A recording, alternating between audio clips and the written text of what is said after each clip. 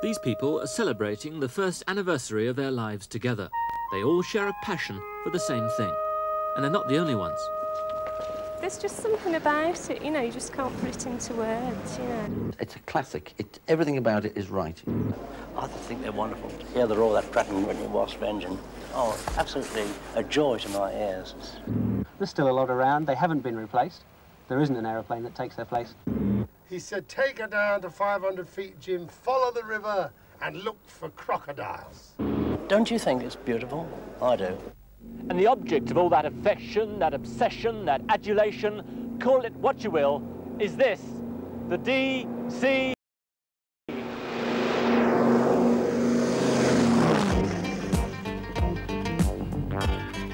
The DC3, the Dakota, the C-47, the Goonie Bird. Whatever name you have for it, it's alive and well, and now entering its 6th decade of active service.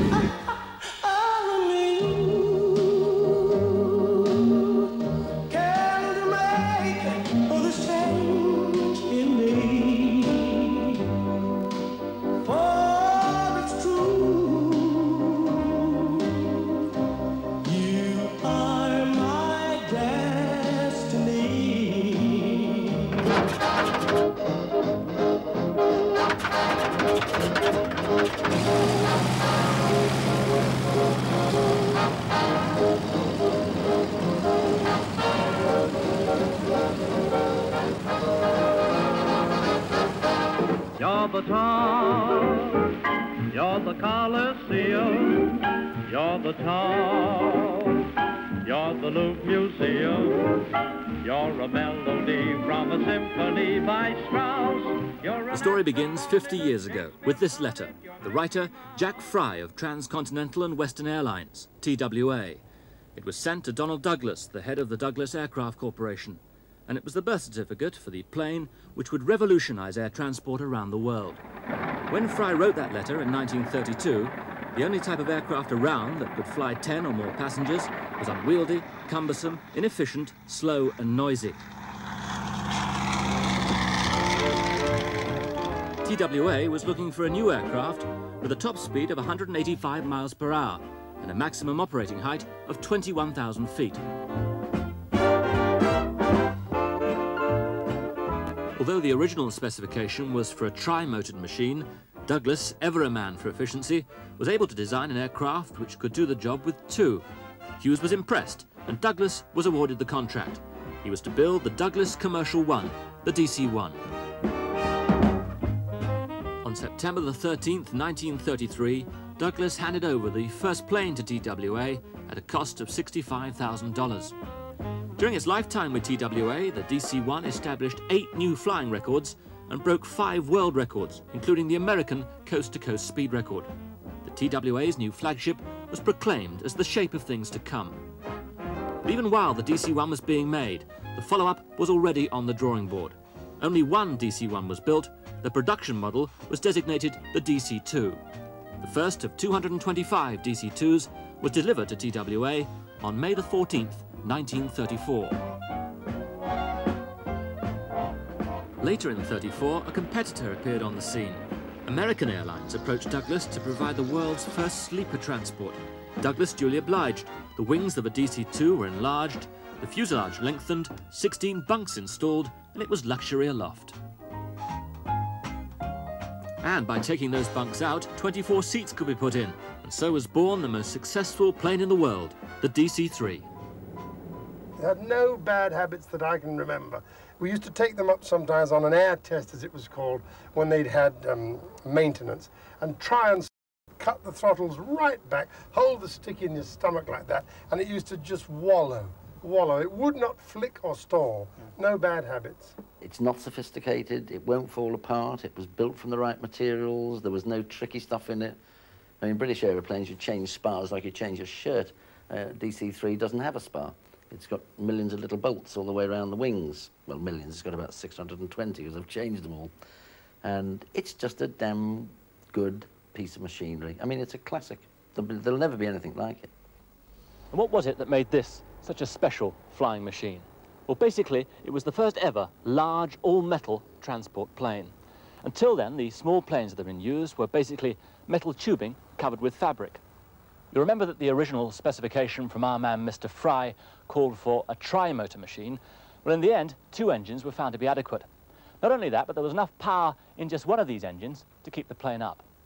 And the propellers were an important factor in this. The DC3's propellers were the first that not only went round and round, but they could, in fact, be twisted backwards and forwards, and so you could increase or decrease the amount of resistance to the wind. And that meant, in effect, that this plane now had a gearbox. Moving down to the wheels, these large, low-pressure tyres meant that an aircraft, even on this size, could now land on grass or even on mud. The wing structure was something new as well. Under this strip, there are 760 nuts and bolts, and they served just one purpose, to keep this wing fastened onto the body. And it meant that should a problem arise, overnight, a wing like this one could be replaced. The overall shape with its low-slung wings, which, as you may have gathered by now, sends some people into rhapsodies, was not only beautiful, but it had a practical purpose as well. It meant that should disaster strike and the plane had to come down on water, it could float like a raft. Nowadays, we take it for granted, but back in the 1930s, the Dakota was the first aircraft to give standing headroom. Not only that, but crucial in view of the amount of hours you were now able to fly, the DC3 was the first plane with its own toilet, basic though it was. The DC3 was the first too to have air hostesses, and the first airborne meals were served from around here.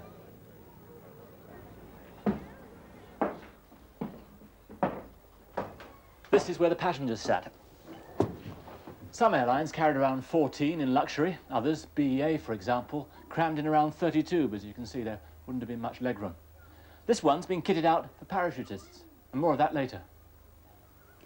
And this is where the pilot sits, and the original pilots were among the first to keep in regular radio contact with the ground. Another innovation, the DC3 also boasted a duplicate set of flight controls, so that when the pilot wanted to take a rest, as he invariably did on the mammoth trips that they had in those days, he could hand over to his co-pilot.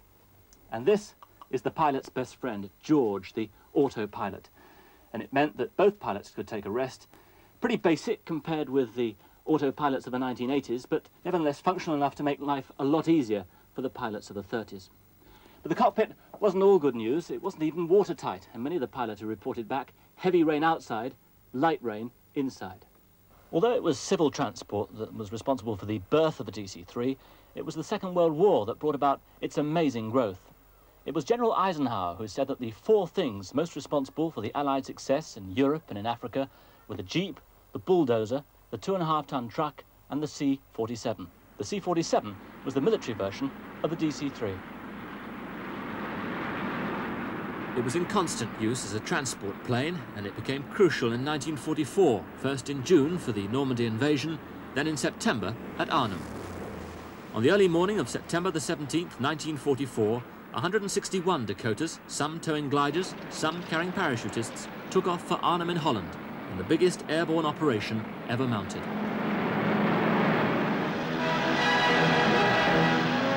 The scene was recreated for the film A Bridge Too Far, using 31 Dakotas borrowed from government and private sources from throughout the world. It was the largest gathering of DC-3s in the last 25 years.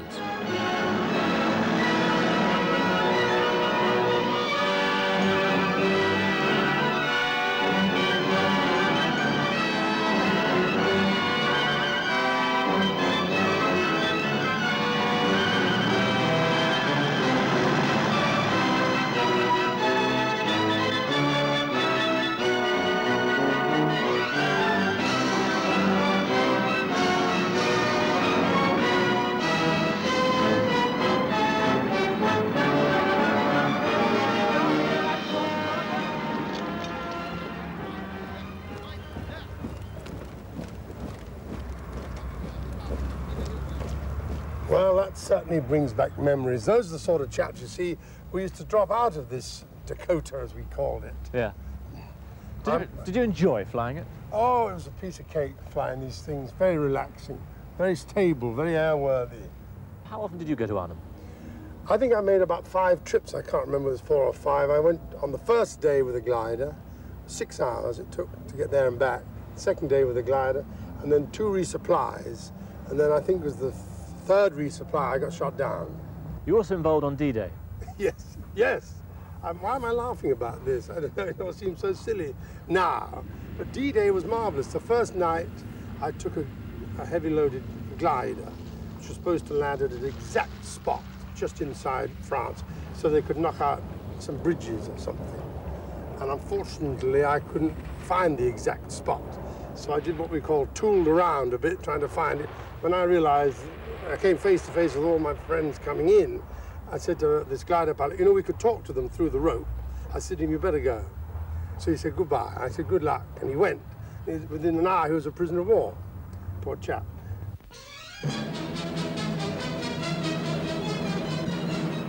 Supply problems in Europe, difficult as they may be at times, almost fade into insignificance when compared with the war in Burma. New film has just arrived showing supplies being dropped by the RAF to the 5th Indian Division during its brilliant encircling movement, which resulted in the capture of Tidib. They were used in a very versatile way, you know. They could do all sorts of things. They were good load carriers. They could fly slowly enough to drop parachutists, to snatch gliders and pick up gliders, and all that sort of thing. No praise is too high for the RAF. Flying through mist and cloud above the jungle, in among the mountains and valleys, with the utmost regularity and precision, they dropped food, ammunition and equipment without which the plan could never have succeeded.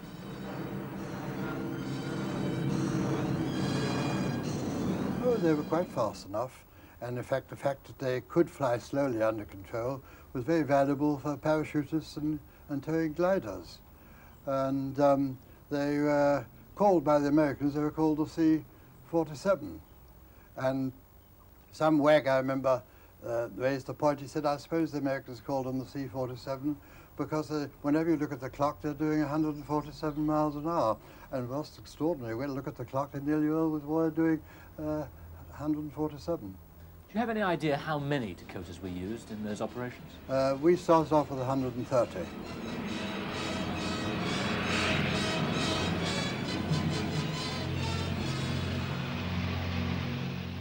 It was very pleasant to fly.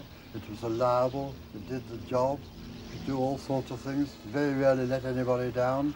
It could continue on one engine if it wasn't too heavily loaded. Yes, it was a dear old thing. Dear old thing it might have been, but a browse through Jimmy Edwards' RAF logbook reveals another side to memories. This entry recalls the moment he most remembers. Shot down southeast of Nijmegen. It was a disgrace, really. But you see, we were at 10,000 feet. We'd done our job. We dropped the supplies.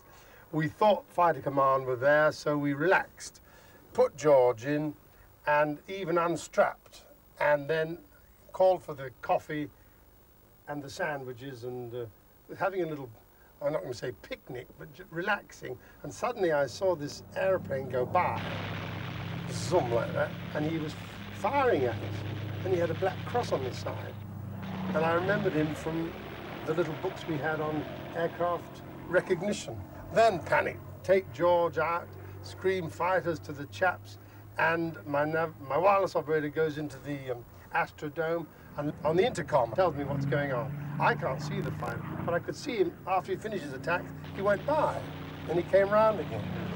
Eventually, when the engines caught fire, when everything was finished, and the chaps who were at the back there were unable to bail out, I opened the hatch here, and I stood on the seat, held the stick in one hand, and landed it with my head sticking out through the escape hatch. Don't know how I did it. I didn't land it, it was a controlled crash. Put it that way, there was no power. I just held it off the ground until it hit these trees and crashed. Then, as it hit the trees, it went right up on its nose, and I hung on. It went right up on its nose vertically, and then, fortunately, instead of going over that way, it came back this way. And I was thrown through the roof and onto the ground and ran for my life. After the war, when many expected the DC3 would become obsolete, the plane instead became a vital part in the most colossal air operation in history, the Berlin airlift. after years of fighting and scratching and looking for work, suddenly a grateful government said, fly all the hours you can and we'll pay you. And we actually got paid at the end of the day. It was marvellous. For better or for worse, having decided to become an airline operator, the only type you could buy really were DC3s because that was all that was for sale.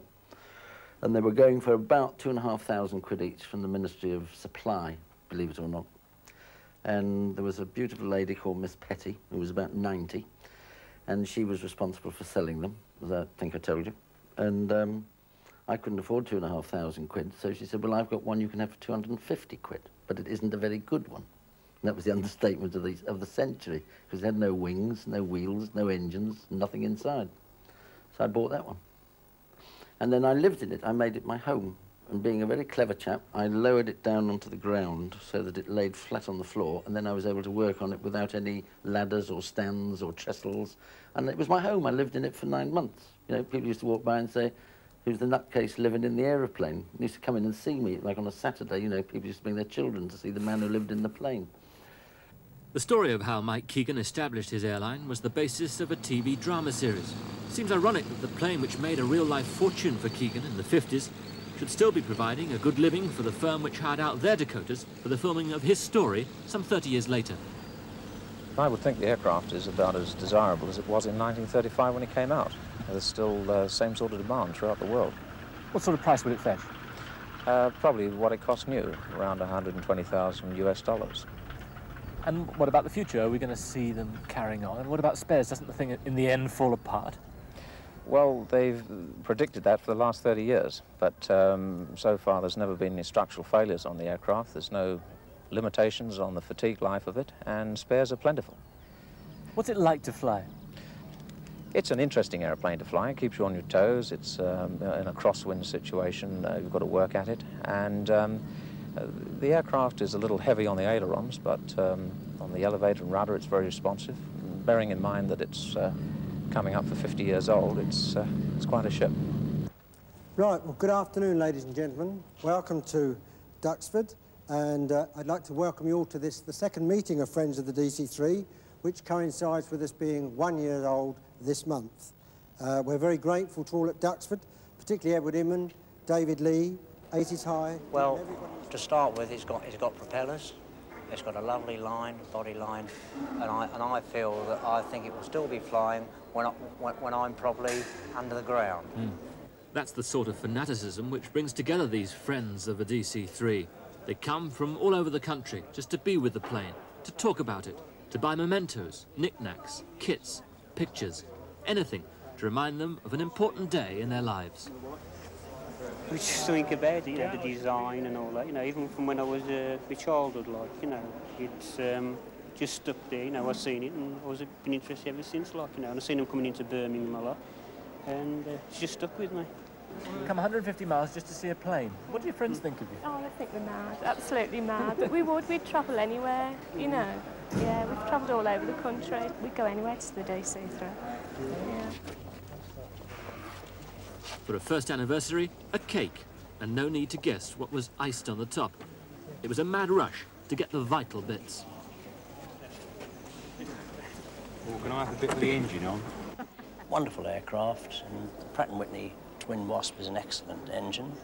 I think it's an excellent aircraft altogether, and the airframe on it is wonderful. And it's a marvellous workhorse, and I hope it just keeps on flying for years and years and years. I think it's the #1's first aircraft, and I think it's still world's #1. No, that's right.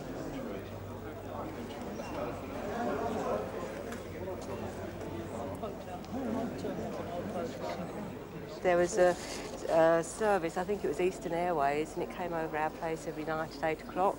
And whatever we were doing, we would drop and run out, and I'm sure the neighbours all thought we were mad, but we always saw the Dakota go over.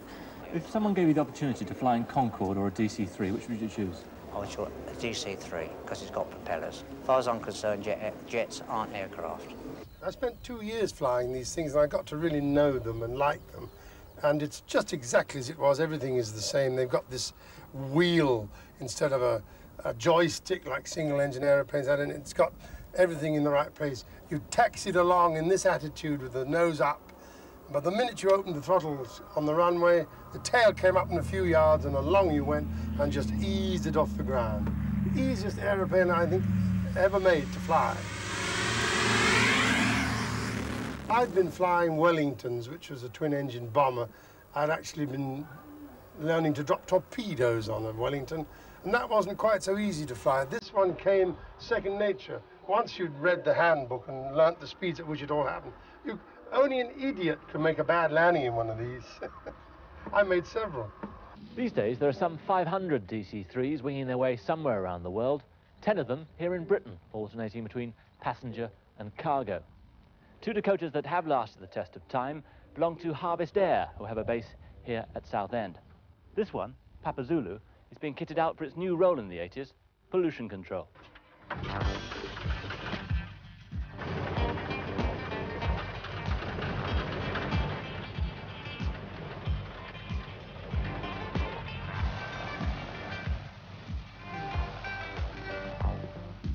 This one came second nature. Once you'd read the handbook and learnt the speeds at which it all happened, only an idiot could make a bad landing in one of these.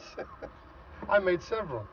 These days, there are some 500 DC3s winging their way somewhere around the world, 10 of them here in Britain, alternating between passenger and cargo. Two Dakotas that have lasted the test of time belong to Harvest Air, who have a base here at Southend. This one, Papa Zulu, is being kitted out for its new role in the 80s, pollution control.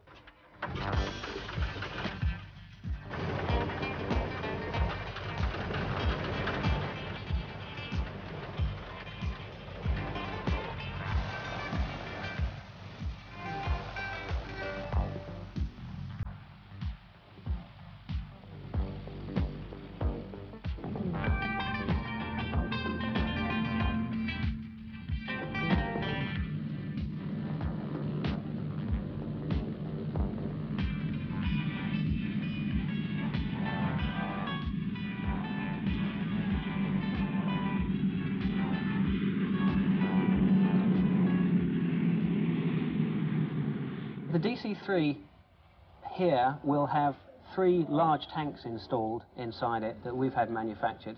All the pumping gear is inside, just the boom for spraying, the same as on the rest of our crop spraying aeroplanes, etc., is mounted at the rear underneath. It's the only thing that should change the characteristics of the aeroplane. With our experience over the last few years in oil pollution, which is what we want the aircraft for, it seems ideal. It's an aeroplane that can stand and still be called upon at any time and still be reliable.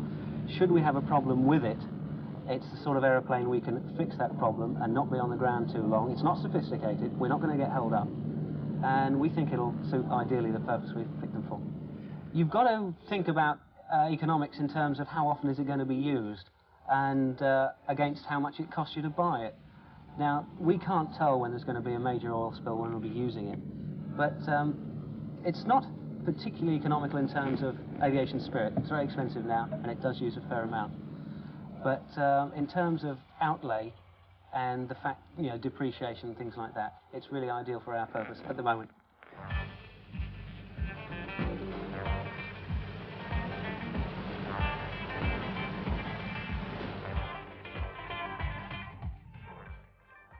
When was the last time you piloted a DC-3?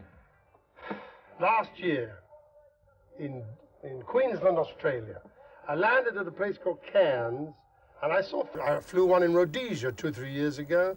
You can see them in the Caribbean, and also I saw some in Port Moresby last year, but they weren't flying. They got grass growing around the wheels. They use them in Australia and New Zealand for dropping fertilizer on crops, And it doesn't surprise you that it's lasted? I'm sad that it's been reduced to dropping fertilizer of all things. You know what I mean by that. But it doesn't, when you see how well it's made, they'll fly forever. Do you know the chap told me in Queensland the only thing that'll ground him might be the cost of petrol, because petrol is more expensive than paraffin. The rest of it will fly forever. Do you think it'll be flying in 50 years' time? Sure, I'm absolutely certain. I remember when I was very, very young, and I just started off, I don't know, very young, 25 or so, and I suddenly heard the news that the DC-3 was to be grounded because of its old age. So this is, what, 20-odd years ago. I hurtled up to London. I raced into the office of this guy who was then the senior surveyor, a guy called Norman of the CIA, and breathlessly I said, Mr. Norman, is it true that they're going to ground the DC3? And he looked at me and he said, young man, he said, it'll see me off. And how old are you? And I said, 24. And he said, and it'll see you off. And it looks like it will. In fact, I'm certain it will. DC3 force landed on a glacier in Switzerland, and the people walked down the mountain and were rescued. And they later went back to the aircraft, found it was actually sinking into the ice. And they put a time capsule in through the hatch in the roof. And the thing has now sunk into the ice, and it's estimated that it'll come out intact at the bottom of the glacier in 600 years' time. So there'll still be one around in 600 years.